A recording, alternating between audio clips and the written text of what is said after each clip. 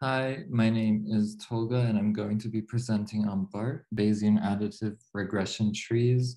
It's a new method that was first published in 2010, and it builds off of similar techniques that we covered in class. So it's defined as being a non-parametric Bayesian regression approach that uses a sum of trees method, and it also uses a regularization prior to help work with the data better. BART can be understood by going over the three main procedures. So it has sum of trees approach, the regularization prior, and an MC-MC algorithm to get the posterior. Overall, we can always use the main fundamental Bayesian understandings and methods that we covered in class to understand BART. So the decision tree is just a way of defining binary splits. So if we have our data being here, like x is less than 80, is a possible decision to be made about the data, and then there's a binary split where that's either true or false. And what's important is when you're evaluating a tree T given a value X, you always move down and go to the terminal node, and that's going to be the value that you have. For example, if X is equal to 50 here, then the terminal node is going to be the first node here, and mu equals 26.2. In the sum of trees model, instead of having one tree, we have multiple trees, and then so we're going to have m different trees, T sub j, with each tree having b terminal nodes. And each node is then going to be labeled mu ij, being it's the ith node of tree j. So in this case, mu is 26.2, and that's going to be the mean of all of the values here in the observed data that are less than 80. In different cases, it's going to be different values, but it's the mean here. In general, the decision trees are powerful tools in machine learning, so we're just adapting this to a Bayesian framework. And one issue with decision trees is overfitting, possibly. So having the model adhere too closely to the data, and we can see that if this tree is very long, then it's going to be like x is less than 80, x is less than 90, x is less than 100, and it just goes and gets very, very, very small in what it measures. And therefore, keeping the trees small is a goal of this algorithm. But then having a lot of separate trees can lead to high between group variations. So a regularization prior is used to limit the impact of each tree. So just going over the sum of trees model very quickly, we're going to have j trees with each tree j having a set of values m sub j, and these are just the mu terminal node values of that tree. So to evaluate each tree, we're just going to represent it as g of x given t sub j, m sub j, and this is going to be the value, the mu ij value that results from evaluating x with in tree j with the values that it has at its nodes. And the evaluation of x with all the trees is just going to be the sum of the g of x in all of the trees. When we make inferences, we usually have f of x plus epsilon, which is going to be the error or noise term, and epsilon is modeled 0. Is modeled by a normal distribution centered at 0 with standard deviation sigma. In BART, our f of x is going to be the expected value of y, so the mean value of y, essentially, given our observations. And so f of x is going to be an estimate of that, and we're estimating it with the sum of trees model. So we have that h of x is going to be the sum of all of the trees evaluated at x here, and the noise term is going to be the same.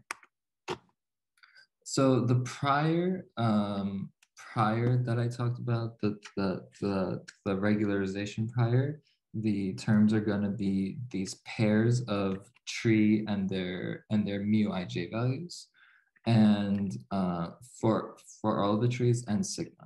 So the prior is since it's composed of independent components, we can just separate them out and multiply everything. Since each tree is independent of each other, we can do we can multiply all of those individually, and sigma is independent of them. And then within the trees, since the mu ij values are independent, we can simply just multiply those. So why we're doing this again is to make sure that the individual impact of each tree is not too much. Like we went over in class in Bayesian hierarchical, it's the issue between within group and between group variation. So we want to limit the between group variation here.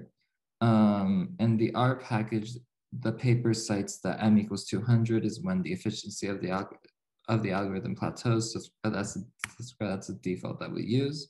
The regularization prior for T sub j is a bit more complicated than the others. So first we have to have the probability that a node at depth d equals 0, 1, 2. So that's 0, 1, or 2 branches down the tree is non-terminal.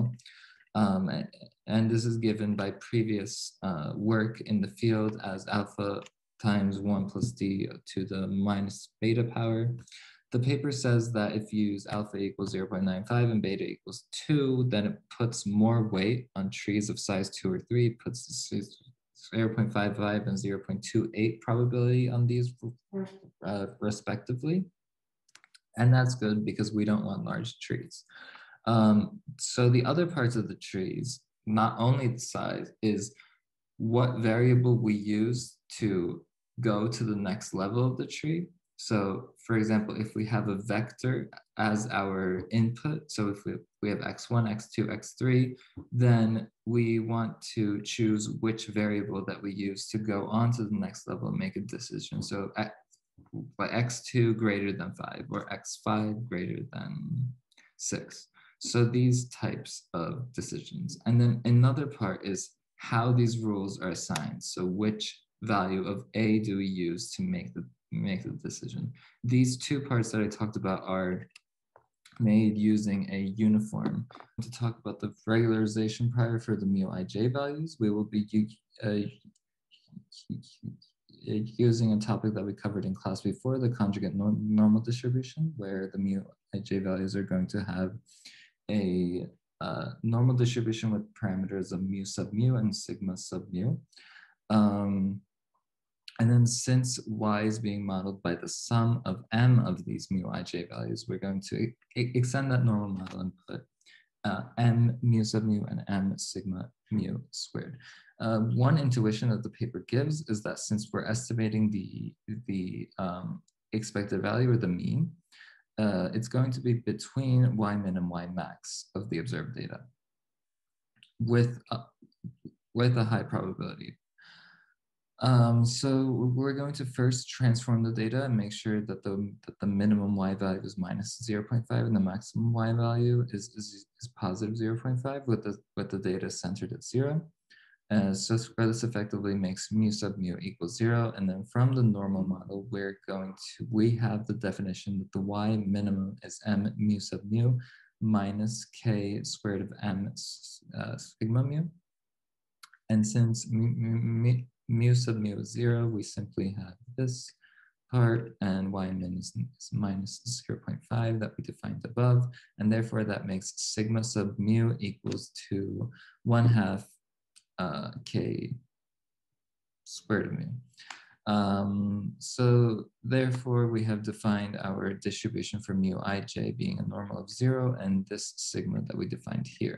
This effectively shrinks mu ij to 0, limiting the impact of individual trees and therefore limiting that between group variation that we talked about. It's analogous to that.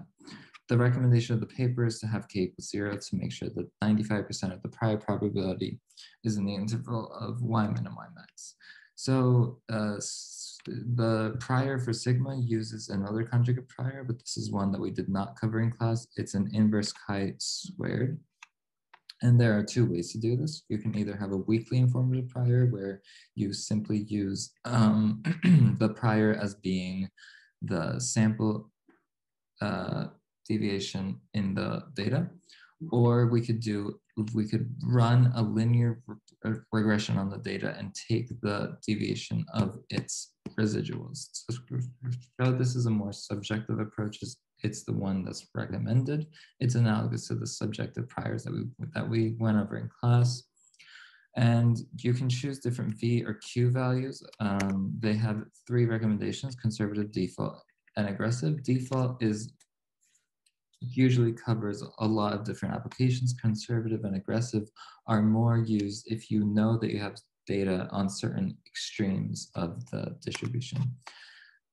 In the grand scheme of things, so in the posterior part of the application, we will be using a Gibbs sampler that's more advanced. So as in with other Gibbs samplers that we had in class, we need m-1 variables to calculate a variable that we have. So T sub parentheses J is defined as being all of the trees except T sub J, and there's a similar definition for M sub parentheses J. So if we want to make draws of T sub J and M sub J, we need to be given values for T sub parentheses J and M sub parentheses J and sigma. So for making draws of T sub J, we use a more complicated Gibbs sampler using the Metropolis Hastings and different rules to either increase the tree in size, decrease it in size, or keep it the same and just change the rules inside. So the draw for the MJs are from the normal distribution that we define for mu ij, and then this will result, if we have k draws in the Gibbs sampler, we're going to have k dependent draws from the posterior. So we're going to have f1 through fk, and then if we take the mean of those, we're going to have an approximate posterior mean for f of x given y. So just a short discussion. What we went over is that BART is composed of three things: it's the sum of trees model, the regularization prior, and the MCMC algorithm. It is important that we note that each tree only accounts for a small portion of the data, and that the posterior calculations are carried out through the MCMC algorithm that's more complicated, and BART can be less computationally demanding than other methods that are present in the field. And in order to use BART, we usually use the base trees package in R that's already there. We can use it by BART XY being the dependent and Y being the independent. And I'm going to compare this with a single linear regression that we used in lab 5, where we did predicting expenditures based on income levels. So we can go through this, and the BART is set to draw 1,000 draws of each observer X. And then by taking the mean of these estimates, we get the posterior for the X. So just going through the results were real quick. The root square mean error for the BART method was 0.64, and for the single linear regression of 0.72. So they're close, but the BART seems to be performing better. And the BART also has much narrower posterior predictions, whereas the linear regression from lab 5 was much wider. So in conclusion, BART is just a different approach for analyzing data. It uses the similar framework, priors, likelihoods, and posteriors, and in many applications, BART has been shown to perform better. And this is the paper that I use. Thank you.